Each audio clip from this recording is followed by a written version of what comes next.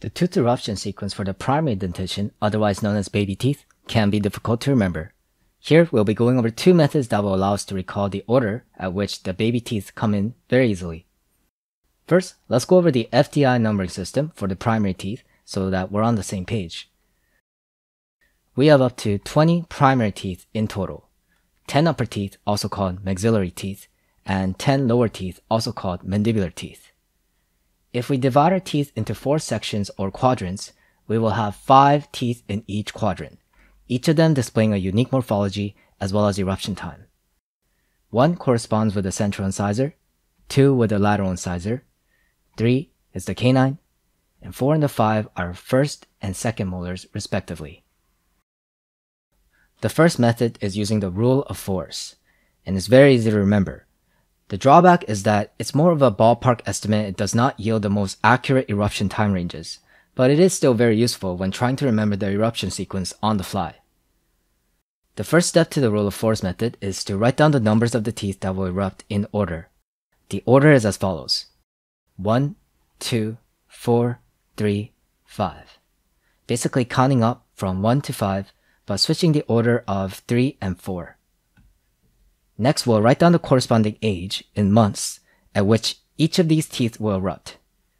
The first number is 7 months, and from here on, we'll simply add 4 to the number as we go from left to right. So after 7, we will get 11, then 15, then 19, then 23. Easy as that. We can now see that the central incisor, the 1, will erupt at around 7 months, the lateral incisors at 11 months, the first primary molars at 15 months, the canines at 19 months, and finally the second molars at around 23 months. The second method will yield a much more accurate tooth eruption sequence as it will give us the exact age ranges for each type of tooth. This method is called the MI method. Our numbers for the months are going to be different as they are more accurate this time around. For our top teeth, the months are as follows: 10, 11, 16, 19, 29. For our bottom teeth, it is going to be 8, 13, 16, 20, 27. These numbers aren't as easy to remember as it was for the rule of 4s, but let's try to break it down. In the middle, both the upper and lower first molars erupt at around month 16.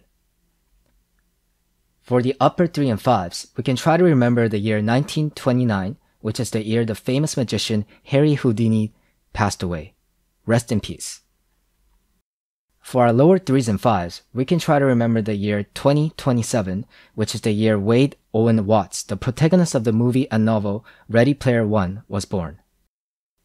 For our upper numbers corresponding with the teeth 1 and 2, the numbers are 10 and 11.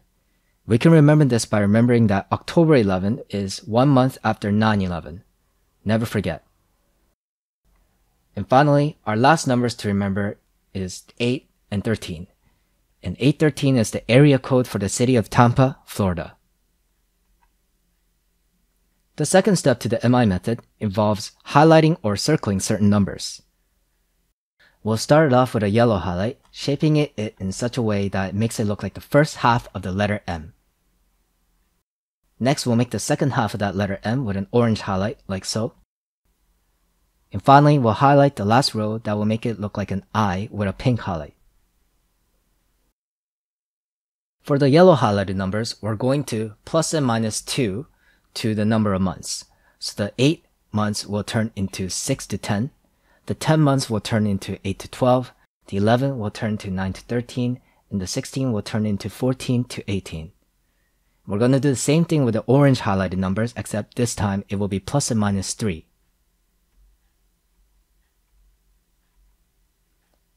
And for the pink highlighted numbers, we're going to apply plus and minus 4 to yield these numbers. That's it. We now have the complete, accurate age ranges at which the baby primary teeth will come in. To summarize, here's a little visual aid for our primary eruption sequence. From months 6 to 10, we could expect our very first baby teeth to come in, which is the mandibular central incisors. This will quickly be followed by the upper central incisors coming in at the months 8 to 12. The upper laterals will then come in from months 9 to 13, followed by the lower laterals coming in anytime from month 10 to 16. The baby will then skip the canines and go straight to the upper first molars from months 13 to 19, and then the lower first molars will usually follow at months 14 to 18. The upper canines will then fill the gap during months 16 to 22, and the lower canines will do the same from months 17 to 23. Lastly, the lower second molars will come in at around months 23 to 31, while the upper second molars will come in during months 25 to 33.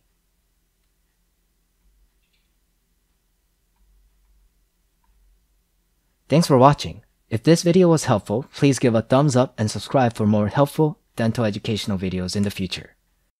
We also have another video to help you remember the permanent dental eruption sequence, so make sure to check that out using the clickable link on the screen.